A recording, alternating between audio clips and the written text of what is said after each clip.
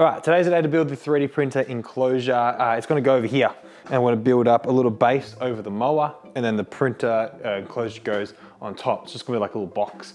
It's got a couple of things it needs to be. It needs to be soundproof, needs to be dustproof, and it needs to be, I guess, like light-proof. But I really just need to get started. So I want to use all the spare timber I have around, just some offcuts to make the frame. And then I've dropped to Bunnings just before we went into lockdown. Currently we're in lockdown, and I've got some stuff there. So we're just gonna go on a journey. Let's do it. This piece of wood is gonna be the leg. Then we'll have pieces that go from the wall across. Then from the back of the wall to the front.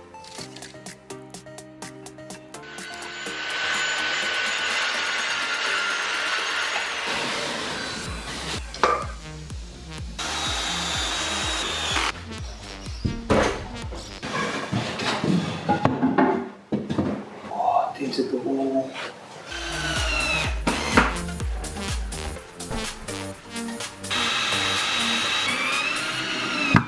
All right, this is done. You're gonna get like any movement out of that, and it's level. I've screwed it into the wall, into two studs, and then just put this as a leg coming down. So the printer top can now go on top. Bought the sheet of whiteboard. This is gonna be the top. So I'm gonna trim that down to size. Now,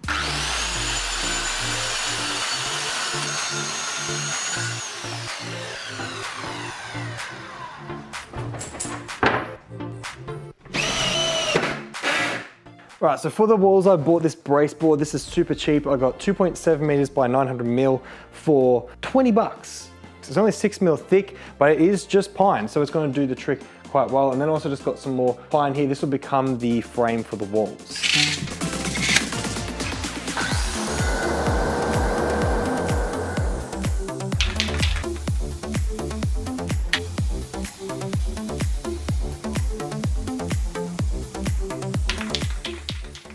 There's truly something special about making something yourself, like using your hands to build things. Like these materials that I'm using, some of the stuff I just had sitting around for years, past 4 years since we built our home, and now they've got a purpose. They've been used to create something unique. Now I do try to be a bit more spontaneous with these projects and just wing it, but ultimately ended up 3D modeling half of the thing today, just because my mind needs to visualize exactly what's going on and what the path to take is.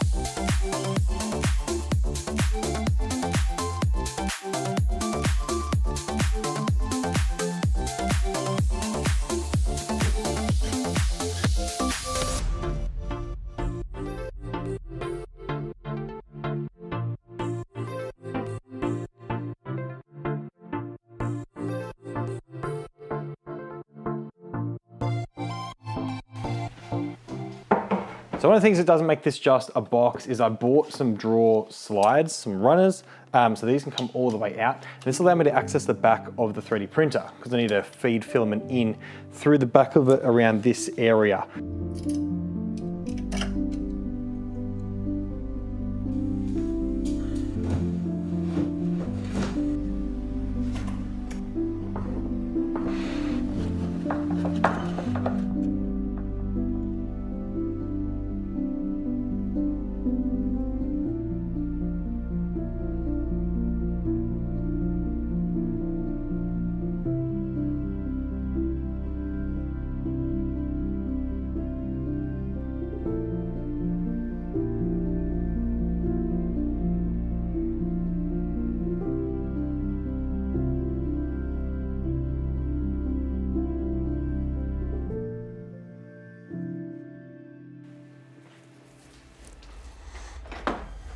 Ended up 3D printing some hinges and locks. I know that's pretty meta, 3D printing for the 3D printer's enclosure. I designed the hinges myself, just used a nail as the pin for the hinge, and they get the job done, and this like little bolt lock thing's gonna hold the door on. Final things to do on the project is add some insulation to the door.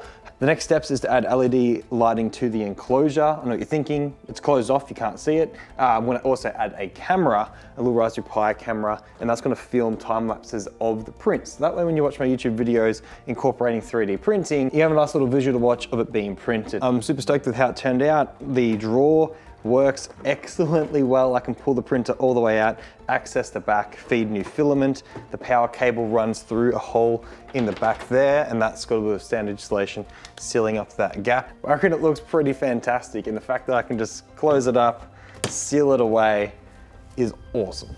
Hope you enjoyed it. Thanks for watching, and I'll see you in the next video. Bye.